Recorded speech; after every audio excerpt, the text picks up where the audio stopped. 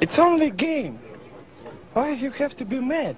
What is up, Heroes of Dominion? My name is Charlie. This is Hero Wars Central, and we're going to talk a little bit about this Fellowship of Guardians event. I want to talk a little bit more in depth about team building and why this video is not a good one. What are we talking about is this this new style of event that's kind of a basic.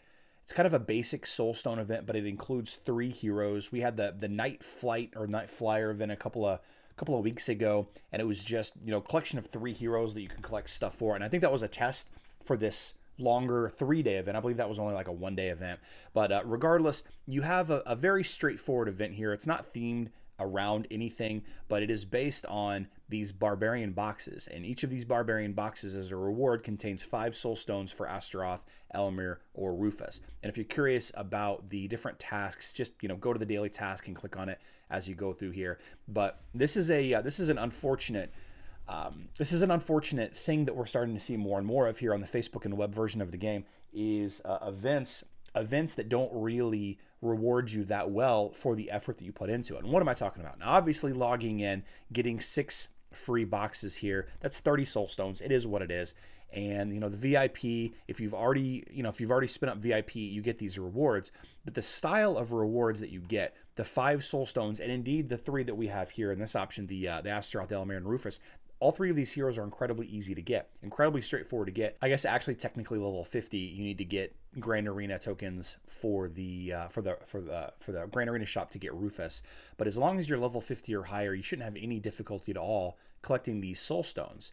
And the other reward for this event is the small skinstone chests. These are the 10 skinstone chests. Now, what we haven't had in a while is a really strong Outland coin / skinstone event here on Facebook and web. And for whatever reason that is, I really don't know. But these styles of events have been really the main way of getting skinstone chests. And unfortunately, they're the small ones, the main way in a long time. We have to be careful of events like this. This is an obvious resource drain event. This one is designed to get you to spend some resources. All right, they throw a couple of popular characters at you, and in the last one it was like, you know, Yasmin, you know, Anvari. This one you have Astaroth, which is one of the most popular tanks. These other 2 heroes are thematically grouped in with Astaroth because of their barbarian skin release, which they were released all together. Despite the fact that you can easily get these soul stones, they dangle this event and they're like, all right, well, we might as well spend some resources since this is the event. You absolutely should not. You absolutely should not waste your resources on this style of event. You should never waste resources on soul stone events unless it's a relatively new hero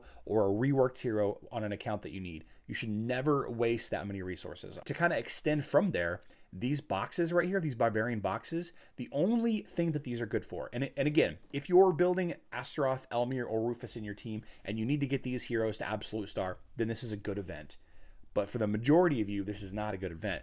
These barbarian boxes, you need to save them. You need to save them for an event that requires you to open soulstone chests, or collect soulstones, I should say, hero soulstones.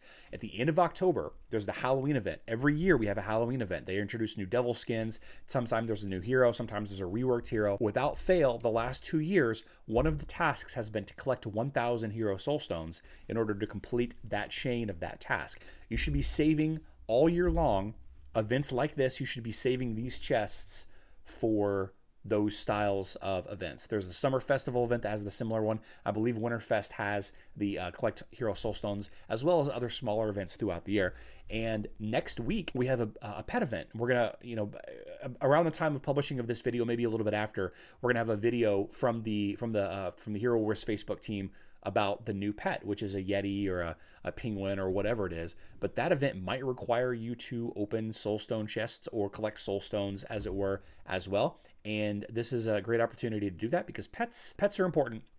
They're more important than the heroes. If you are able to stack these up, you'll be ready for events like that. If we consider what it takes to get these 5 soul stones, let's say we spend 250 emeralds. Let's say we spend 500 emeralds. Let's just say 500 emeralds. It's a nice round number. That's 6 chests. That's 30 soul stones of your choice. Okay. Now I'm collecting Rufus soul stones. I need to collect Rufus soul stones, or I'm collecting Astaroth soul stones. How long will it take you to collect 30 of those soul stones? How long will it take you? Not very long. Not very long. Like I said, the Outland shop, you can easily earn enough coins to buy 5 Elmir stones per day. So in 6 days, you'll have the same amount. Same can be said for farming the campaign for Astaroth. Now, of course, this is a lower level account, so I don't really have much unlocked. But every time you raid one of these hero missions 3 times all at once, you just click raid times 3. You're always guaranteed. Well, I can't because I don't have VIP on this account. You're always guaranteed to get at least 1 soul stone. So throughout the course of leveling up your other heroes, collecting items for your other heroes, you can easily collect 30 Astaroth soul stones across a couple of days easily without really that much investment. Now, all that being said, your average resources expended per day, you should still do that. You should still log in. You should still, if you spend 500 emeralds a day on energy or activity, then you should still do that. If you only spend 100 emeralds on activity, I know some people will jump in here and they'll just buy the 50 and then the 50 and then call it a day, right? They won't buy any of the 100. There is some math that you can figure out to figure out exactly what you need per day, but you need to talk to your guild about how much activity per day you need to be doing, and then from there, just play the game like normal. You need to be disciplined. It is my opinion, it is my suggestion, and I plead with you guys, do not waste a lot of resources on this event or events like this. The only reward are soul stones that you can easily get and small skin stone chests. It's not a great event to spend time or resources on. Save them for bigger events. Save them for pet events. Save them for the summer festival, the Halloween event, the winter fest, big hero rework event. Save those resources for those style of events. This is a trap. I love you all. Good luck in Dominion.